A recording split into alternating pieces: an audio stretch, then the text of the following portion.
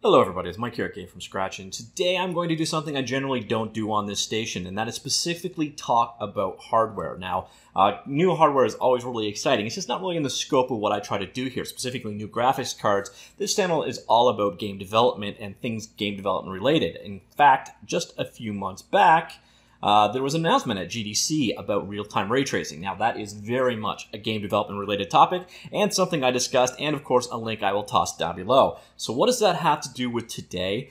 Well, today was the developer, well, not really a developer conference. It was just basically a keynote speech from NVIDIA about the technology they've been working on for the last 10 years. And this is basically related to the DXR anyway. So back at GDC in March, Microsoft announced that in DX12, DXR or DirectX ray tracing would be a thing. This is basically real-time ray tracing. So instead of simulating scenes like we do now, basically you would just do ray tracing, which is to cast a light beam out into the scene that will physically be accurate to what your scene contains. This is basically how CG, so non-real-time games, work with ray tracing. So this is basically bringing the technology used to make videos like Toy Story and offline CG films into the world of game development. And this is basically, you can't just do this in software. You need a new round of hardware. And I honestly didn't expect to see that hardware anytime soon. I thought we'd see, like we've seen with new graphics features in the past, where the functionality comes into silicon, but it just wasn't fast enough to actually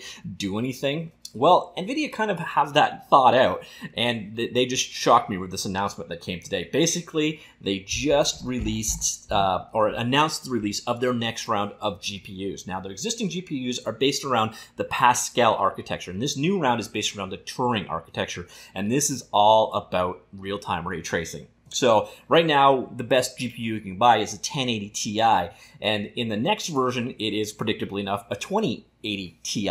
But the thing here is, for real-time ray tracing, you're seeing performances of 10 times the best existing GPU today. And across the board, we're also seeing like double the performance, triple the performance of today's GPU. So when exactly are these new round of chips going to be coming? September the 20th, basically. They're taking pre-orders right now. The weird thing is, in the developer keynote, they actually had different pricing. They said it was starting at $499, not $599. So it'll be interesting to see if that pricing stays that pricing or if there's something up there. Now, the interesting thing with this is, and as I mentioned earlier on, I didn't think this technology was going to be here anytime soon.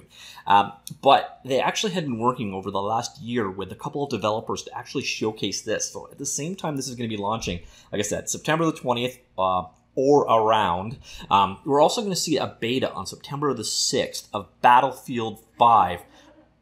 And Battlefield 5 was actually one of the things they were demonstrating as part of this release, and you really have to see it to believe it. The real-time rendering effects were just staggering, and it gave them some power and flexibility they don't have with the traditional pipeline.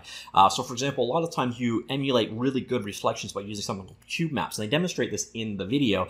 Well, in this case, what they've done with real-time ray tracing, if you blow up the environment, the results of that, the fires being created, the changes to geometry, will all be updated and shown in real time in the reflections. So you get just so much nicer shadows and reflections in your end work. So if you come over here to the webpage, which I'll obviously link down below, you'll see each one of these is actually a video to the trailer they showed in their actual demonstration. And this one is by far and away the most impressive.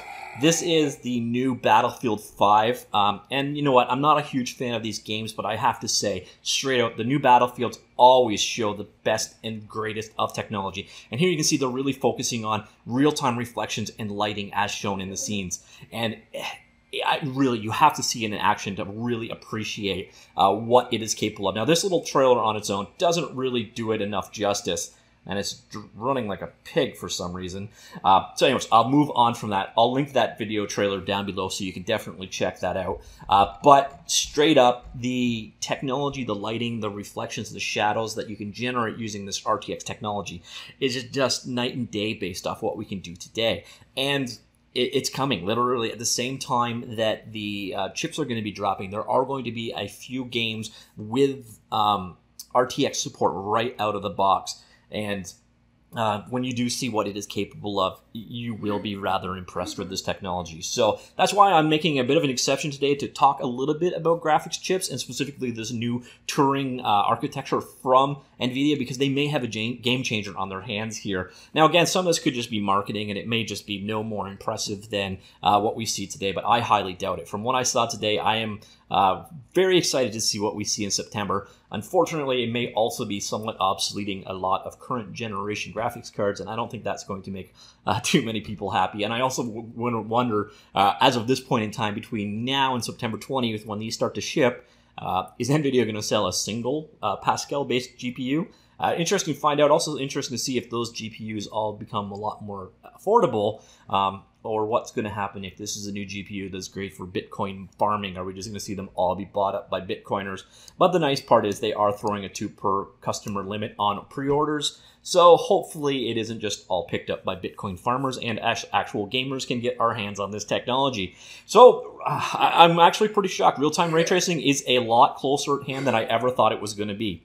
All right, that's it for now. I will talk to you all later. Goodbye.